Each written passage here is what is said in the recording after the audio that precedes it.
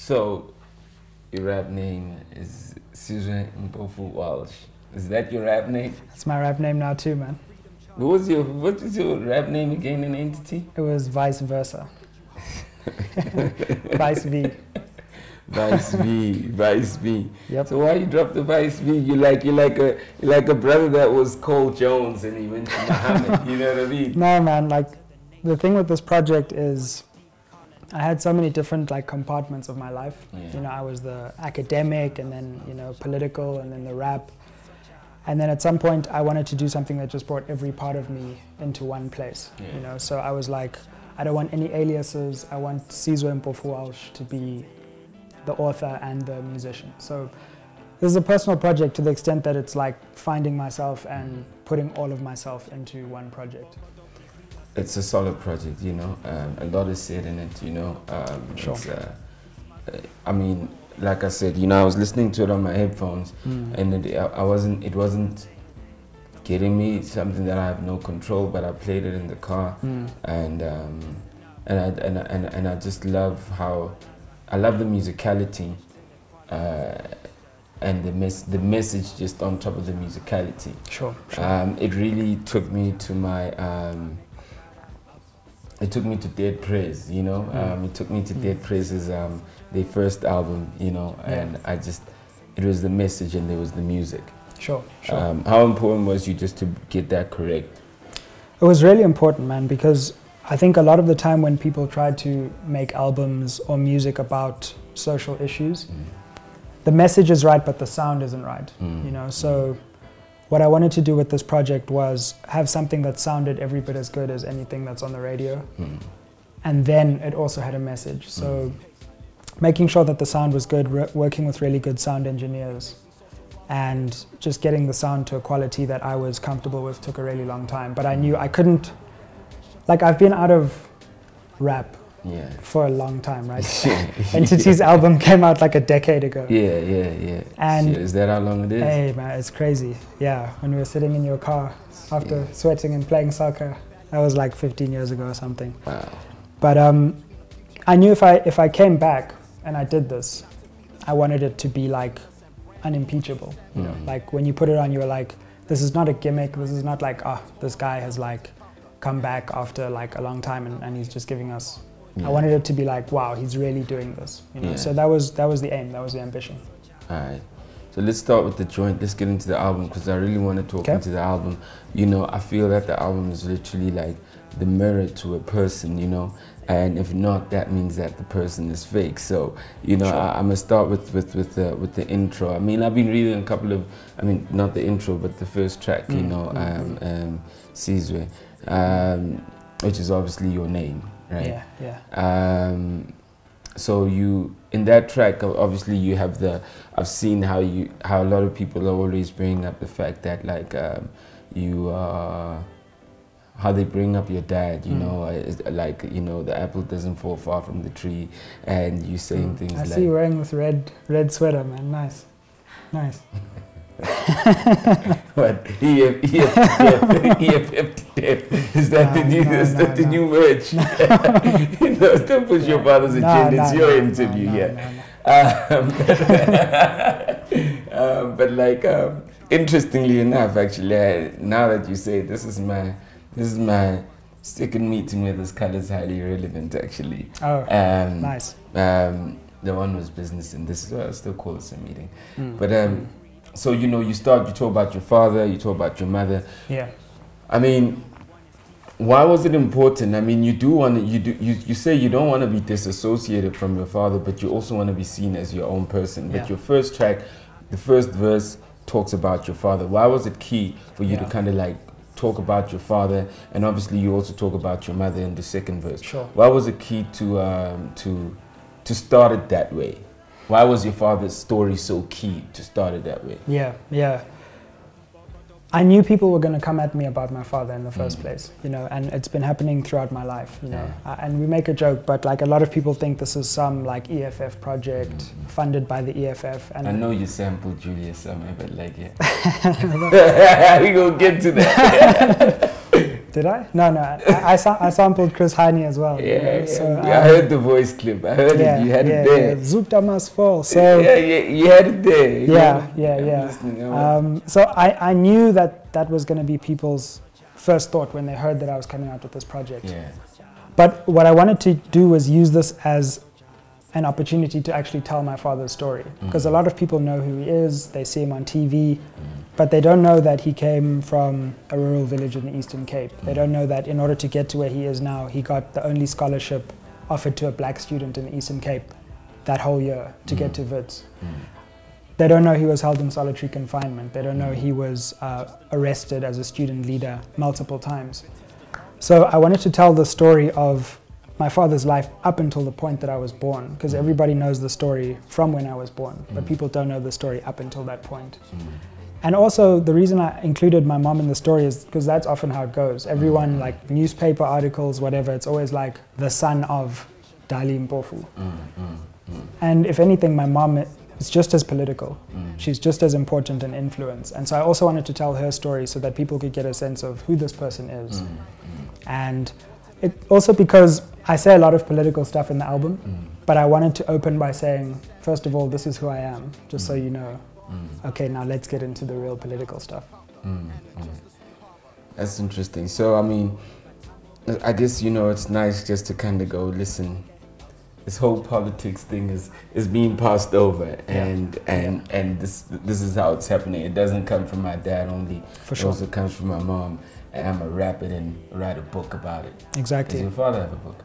He doesn't actually. He's been joking that he needs to write his before I write my second one. Has he read your book?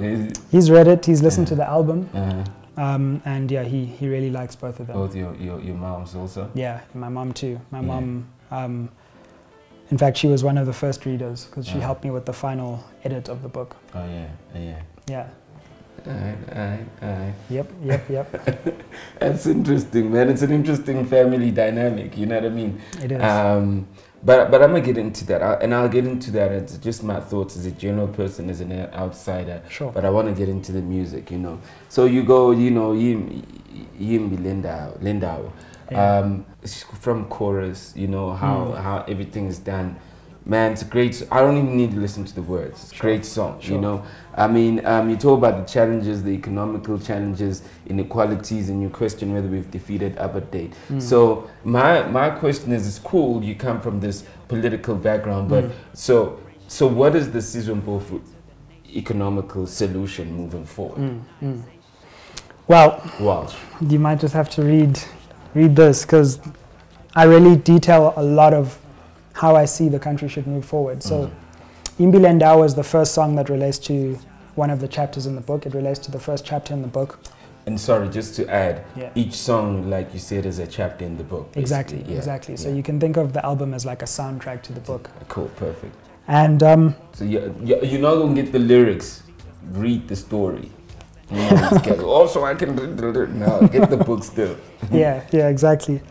So Imbi Lendao is, I didn't set out to write a book or make an album that offered solutions. I wanted to just show people how bad I think things were. But it actually turned out through the process that the book actually became very future orientated. So it criticizes what's happening, but it also offers various solutions. So, I mean, I speak about that in various chapters of the book.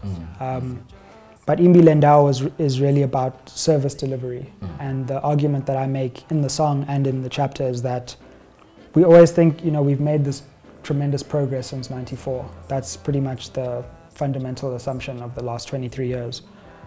But if you actually look at the situation of people's lives, if you look at water, electricity, housing, if you look at unemployment, poverty, inequality, you actually find that in many cases they've got worse since '94.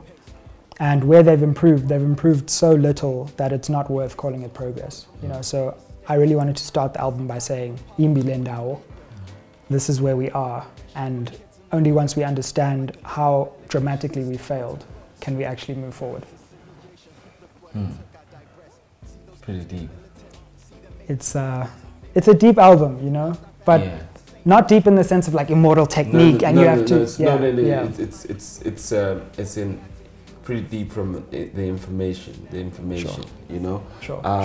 And then, you know, I mean, jumping on that, you know, I guess, you know, you've got Singama Soldier, you know, which in my thinking, you know, you a kid that literally never really, you don't need a hashtag fees must fall, you know, you kind of sort it out. And I was just asking, you know, you say university lying to me, and before you come across like a lot of other people who feel like, yeah, but you know, it's easy for you to say that because you studied where you studied, and you've got the education.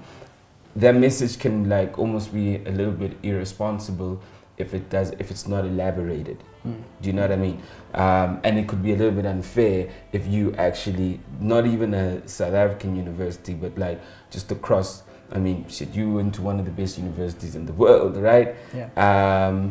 So it almost comes across like it's not fair if it's not within context, you know? So I just want you to elaborate where the lie, what the lie is.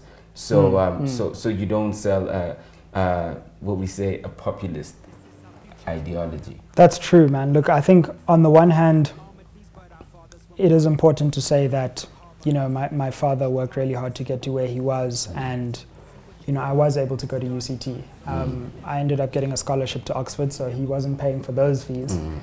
But at the same time, just firstly, any black South African is different from any white South African, to the extent that, yes, my father did well, but he also has an army of people that he has to support back in the rural areas of the Eastern Cape.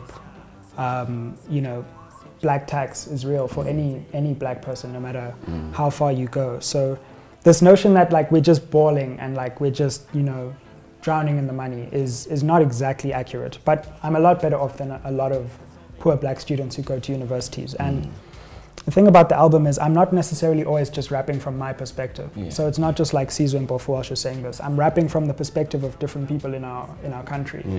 So that song is written from the perspective of a protester in Fees Must Fall. So like when I say this is our future Ubada, look at the Freedom Charter, sent the police in armored V's but our fathers were martyrs. I'm like a student in the protest right there, and I'm reflecting that anger out to the world. So I'm not trying to speak on behalf of anyone. I'm just trying to show people the kind of anger that I think is in a lot of young people, justifiably, in our country at the moment. Okay. I mean, you're never going to run away from the fact that the message is being delivered by somebody who's privileged, or the assumption is that it comes from a person that's privileged, you know. You're never going to get away from that fact. But I guess, you know, it is key to when you bring in education in a sentence, and you either bring it up or bring it down. You know, you got to make sure that people are getting the right information. For sure. You know what I mean about that. So absolutely. So I mean, the next joint, you know, it was random because I'm driving. I'm trying to write the lyrics, right? and it was literally like this big Google file. I gotta keep reminding. I really should have sent you MP3s, man. Yeah, man. But fortunately, I was stuck in traffic, right? So I could literally be an irresponsible driver driving at like 20. You know, you got this line. So what good is freedom if there's no equality? What good is liberty where there's monopoly? What good is balling in a sea of poverty? What good is money if we have no property? Yo, I just want you to elaborate like that thinking, though. You know, it addresses a lot of things in South Africa. It addresses a lot of things that I feel like it's the plastic, you know, and from you just generally. What made you tap into that type of psyche when once again people are gonna go, but you good, you privileged, or you can have the potential to be linked in this world. Sure. What pushed that? What pushed that is kind of related to your earlier question. Like, a lot of us may be getting on in South Africa, you know, and a lot of the commercial hip hop industry, a lot of which I like, you know, and I think we all owe a great debt of gratitude to the people who've taken it to a new frontier. But a lot of it is just about, you know, showing how well I'm doing and how cool I am. And like you said, I could very well do that and lie to the world and just be like, oh, we balling, we living, we out here. But I've chosen to use this platform for something else, because if I am in a position of privilege, and those of us who are doing well as young black South Africans are, all of us, what are we going to do with it?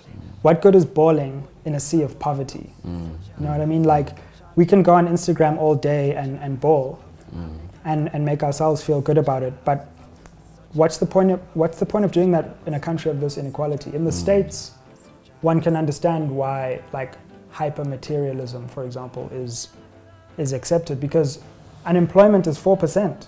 You know, in South Africa, when you're balling right in front of people in the most unequal country in the world, sometimes I just get the feeling like, are people totally disconnected from what's happening? Or is it a way of trying to make yourself feel better about how difficult the situation in the country is? So I was trying to reflect those kind of thoughts and emotions in those lines. You feel like there's a sense of, I also see it maybe a bit deeper. Maybe it's a case of you balling with whose money. You know, are you sure it's your money? Definitely, like that, and also going to Oxford, right? Where you see the bosses of the bosses of the bosses, you know what I mean? And nobody's balling there. They're just chilling, right?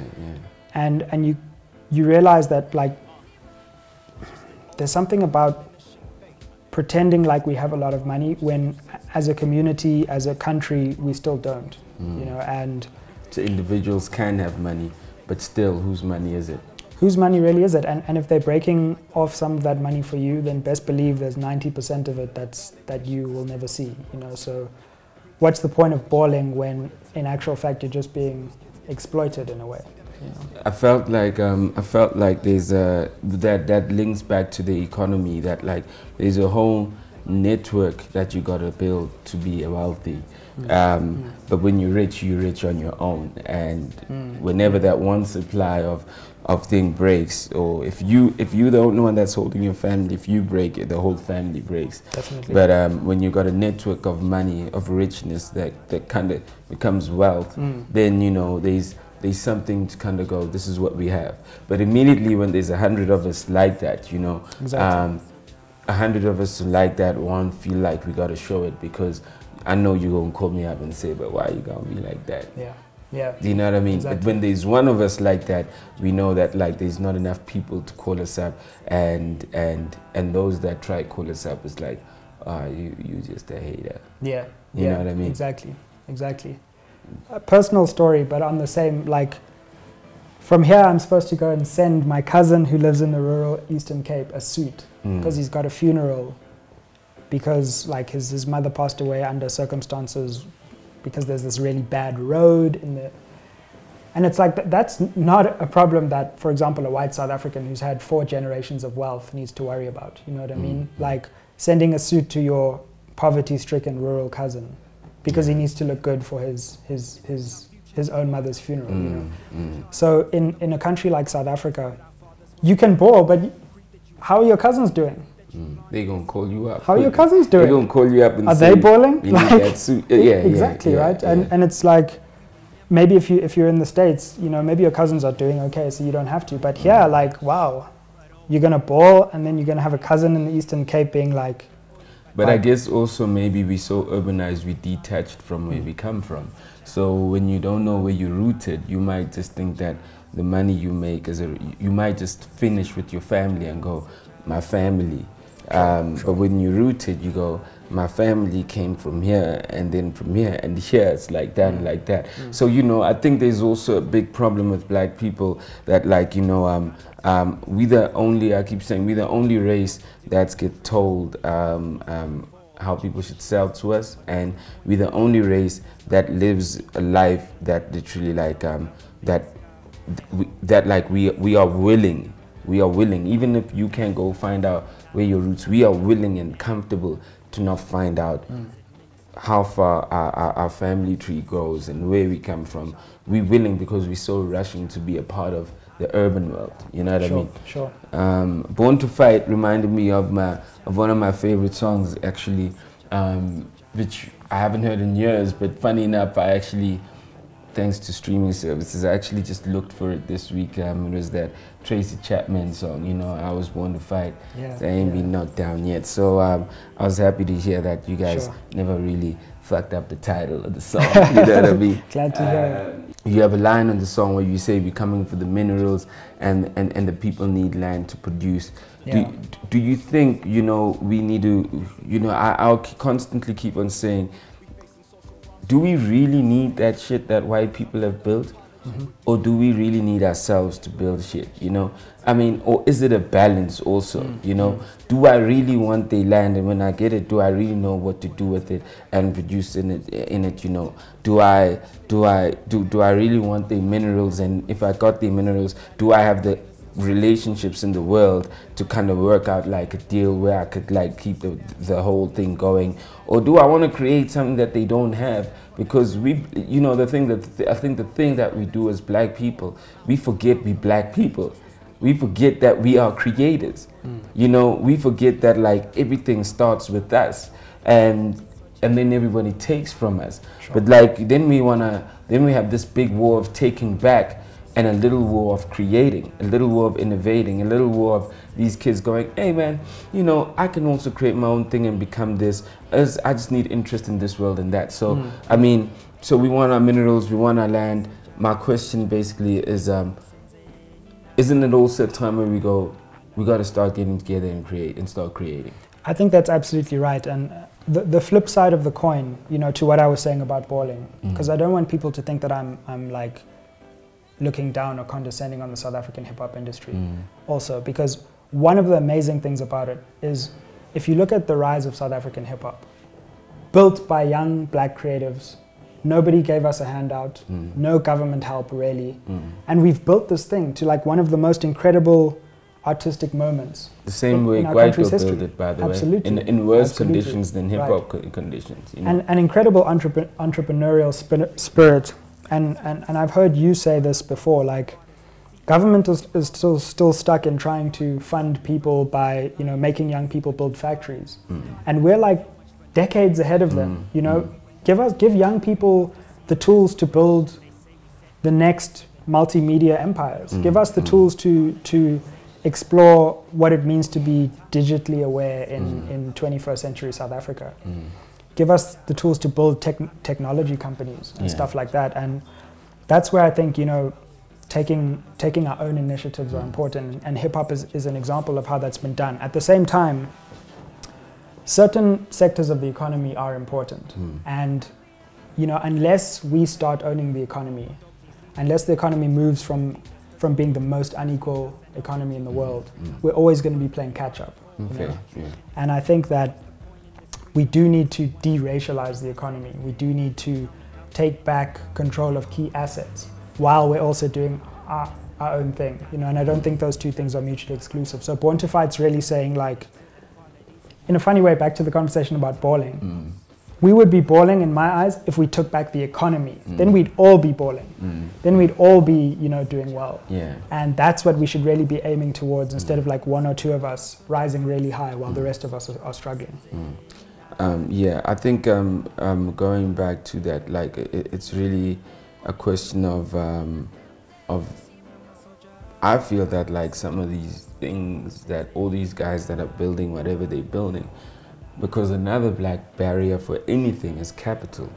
Absolutely. So, you know, I feel that all these guys that have been running this economy, you know, once that's a barrier, capital, then skills become a problem. And you got to invest in companies and invest in human resource who are actually going to help build black businesses. If they don't want nothing with this, then cool. But like they should. I mean, I understand this but then now what needs to be a key thing for me is that y'all keep farming and y'all keep doing what you're doing.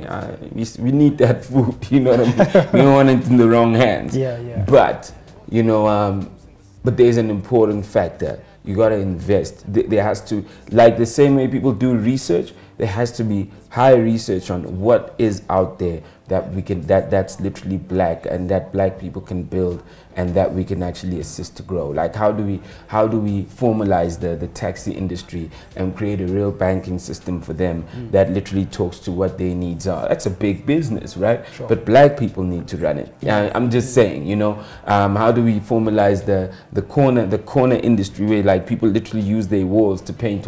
How do we formalize that, you know, and really make it a proper thing where a big media agency invests in this community that's going to paint, that's going to do this, and brands start buying media in those spaces. Sure. I mean, these are just small ideas, I'm just saying, which I can say can make, if you don't want to, if you're a kid that doesn't ever want to go to Joburg, but you want to literally walk to work, you can walk to work because the office is there, the paint is there, you just do the thing. You're a taxi driver, you literally walk to your work, you sleep in your taxi, but it's a real, that's why you're having these taxi strikes where, because the interest rates are super high. Because why? The business has been built against like a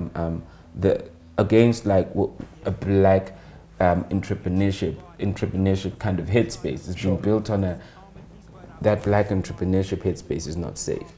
Absolutely. I mean, just you can see the inequality in the way that the kinds of businesses and the empires that have been built despite the odds are looked down upon when you go to, you know, a place like Rosebank. Skyscrapers literally being built all around, and the taxi rank is like the same size it was as in '94. You know, where that's actually the economic hub of the whole thing.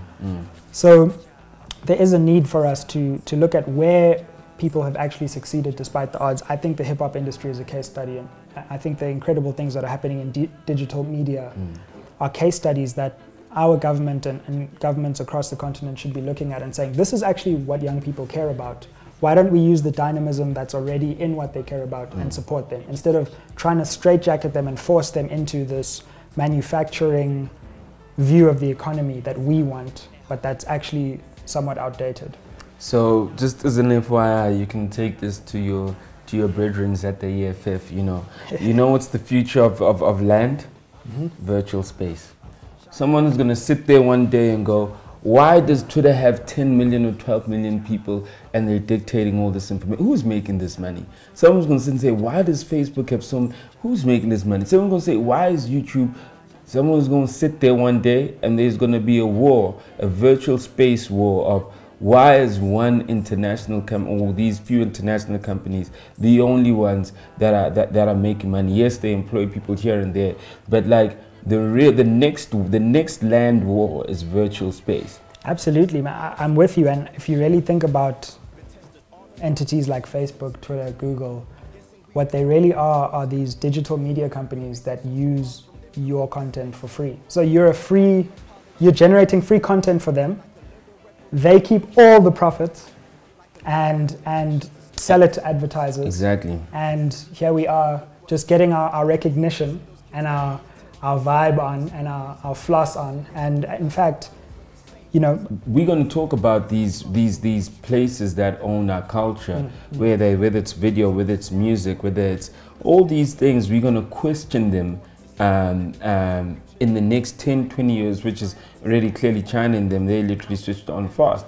But like the next war is going to be virtual space because information is going to be key. So you're saying we must nationalize virtual space then? Yeah, I'm saying that, you know, I'm saying that if you want to nationalize land, you better nationalize virtual space first. Because once you nationalize virtual space, then you start communicating educational content. You start communicating content that makes people go, actually, you know, I was impressed with the EFF because all of them are going and they're getting doctorates for this, for that. You know, that's super amazing. But why are they doing it? Because they don't own a virtual space, because we're not fighting for virtual space.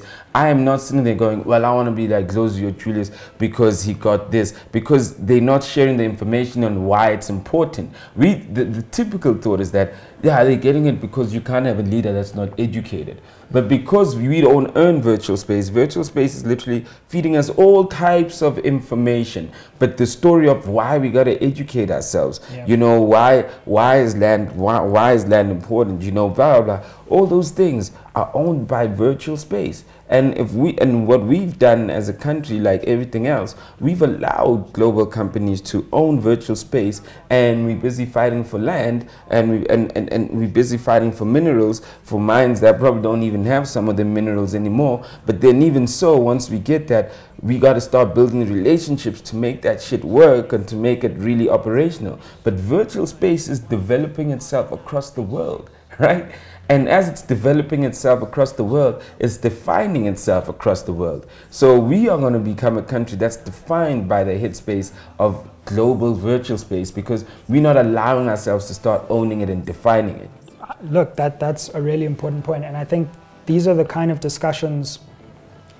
I have a few others that relate to kind of digital media and technology in the book, but I don't think the people who run this economy even are thinking about that, you know. And one thing I've realized is, like, young people, and this is part of the reason why I made this project, young people need to realize we're actually smarter than the people who we've given this power to. I'm telling you now, if you gave us South Africa tomorrow, give us 2 years, this country will turn around in 2 years. All we need is an organizer, is a person who literally puts us in a, you've got a deadline, you got to deliver. Sure. Because we are also a little bit on ADD, you know what I mean? But all we need is a person who pulls us in line, and we're done. Absolutely. And I think one of the reasons why that hasn't happened yet is young people haven't been excited by political ideas, right? So in politics, people are sending, look at the effort, right, that these firms are putting into marketing stuff to young people. The beauty, the sound, the food, the influences, the food, right? And then a political party comes to you and it looks like it's 1980 something, you know. So what I wanted to do with this project is say, if you put in enough effort, if you make it sound as good as everything out there, then young people will be interested. You just have to invest the effort to make it good enough to catch their interest. Because they're getting bombarded with messages that are really state of the art. So in order for us to get young people interested about politics, about making the society better, we have to invest that energy. And I'm hoping that this project is at least one of the first examples where if you do that, then you'll actually see young people's minds start opening to these questions and these issues. Broadcast live